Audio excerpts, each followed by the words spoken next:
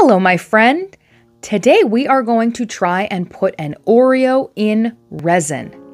I saw someone else do it on another video, so I do believe that it is possible, but I've never actually tried to do it myself. So I've got here a package of Oreos, yummy, and I've also got my Unicone Art resin. I really enjoy this stuff. It usually hardens pretty quickly and it's usually super clear. So we're going to use about 2 ounces, 1 ounce per each, the resin and the hardener. And then we're going to use this awesome mold that I got off of Amazon. And of course, I will put links down in the description below, except for the Oreos. I mean, just go to a little gas station or store. I'm sure they'll be able to find some. I got these from a coworker. So we will put it in the resin and we will see what happens. Hopefully it won't disintegrate.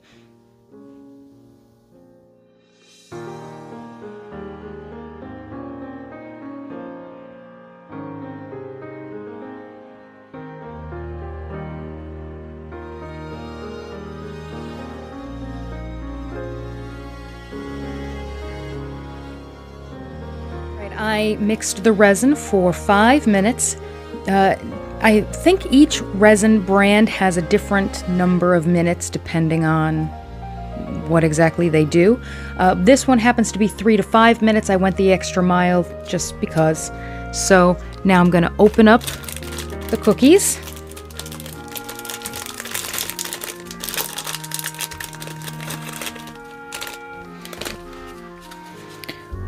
I just need to clear the edges, make sure there's no added crumbs that we don't want.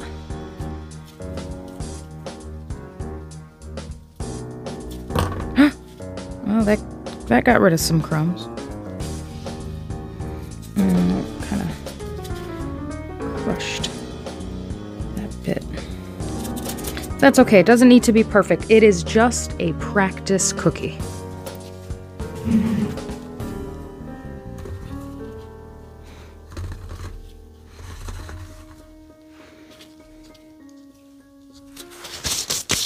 Oh, the cookie smells so good.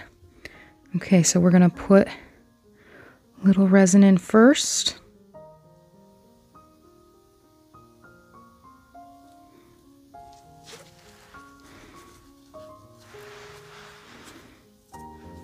Then we gotta put some on the top of the Oreo. I think it's to prevent bubbles.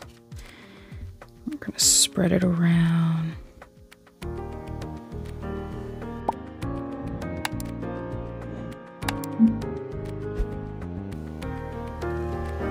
And we gotta put a little bit in the crack of the cookie.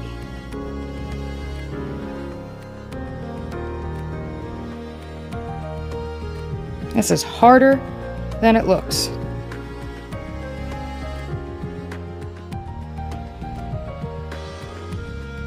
All right, it's in the resin. Huzzah! Okay.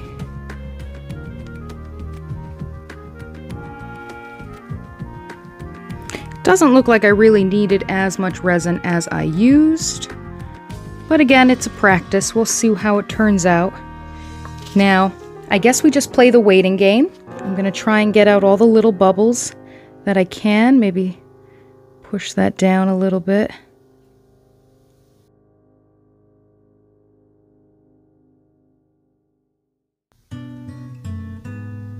Now I can hear what you're saying in your heads. You know, maybe you should have let the first layer, dry. But that's not what that other person did in their video. So that's what I'm trying to recreate, although it doesn't look like, I don't think his floated up to the surface at all. But I think I used more resin too, so we'll see. We'll see what happens. And I'll get back to you when it dries. Okay, my friend, so I have a quick little update. The one cookie was not staying where I needed it to. It keeps rising to the surface, so I got a little frustrated with it. I did a couple little things, and now it's not here anymore. It's here. I tried to remove some of the resin from it to see if that would help. I thought maybe I used too much, so then I mixed some more. This one over here only has a half half the amount of resin, so 1 ounce of resin. I did it the exact same way and it still rose to the surface. So with this one here, I had a little bit left over from when I transferred the resin, you know, very stupidly and messily into here. So I kind of added a little bit more, did the outside of the cookie like we did with the others, and then plopped it in, but did not put resin on top of it. And it seems to be pretty stationary. It's not rising to the surface. It does seem to get a few more bubbles than the others, but like I said, it's all trial and error, and we'll have to just see which way works best. It has been 24 hours since I started the experiment, and my resin has cured, at least enough for me to take the samples out of the tray. You may notice that there is a 4th Oreo here.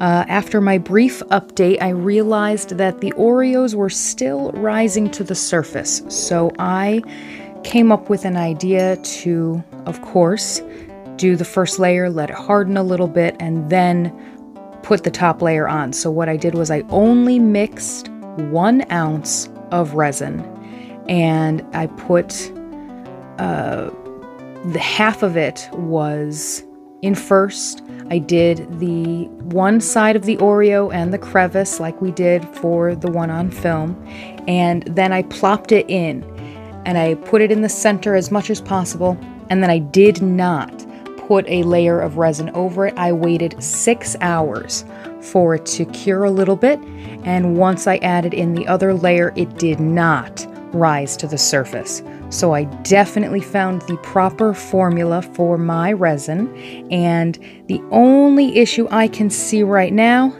is a big bubble on the side there. So without any further ado, I'm going to pull them out of the casing, and we shall see exactly how these turned out.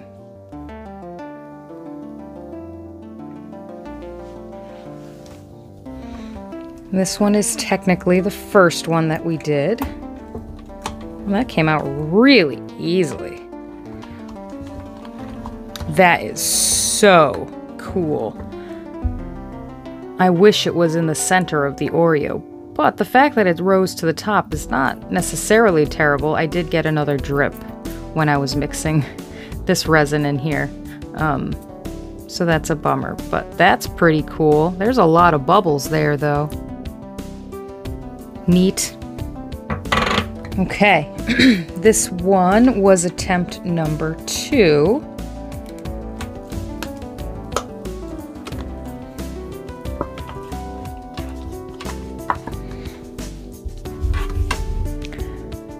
Same basic result, just half the resin, which makes sense since this one was half the resin, but the exact same process. It's still so cool though. A lot of bubbles. But only on the actual Oreo, like not in the resin itself. This was my 3rd attempt, almost a success. It kept rising to the surface. I kept pushing it down and readjusting it, which caused this bubble thing here, so my bad. I just could not keep myself from touching it. Oh, it made it almost into the center. A lot of bubbles inside.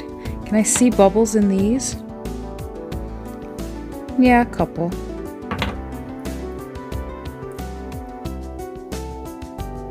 Cool. All right. Now this is the better bet.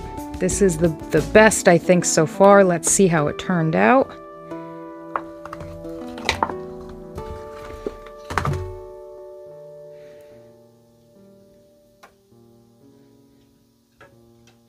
All right, this one is definitely at the bottom.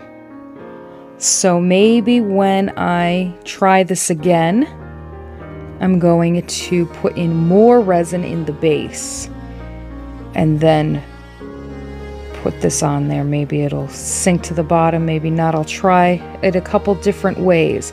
but we're going in the right direction. It's very exciting. I will tell you why it's exciting. I've got a Mew Oreo. Can you see it? I love him. He's so cute. So I want to encase him in resin and keep him forever. So experiment 1 is not a complete success, but I'm heading in the right direction. Now I've got these cool Oreo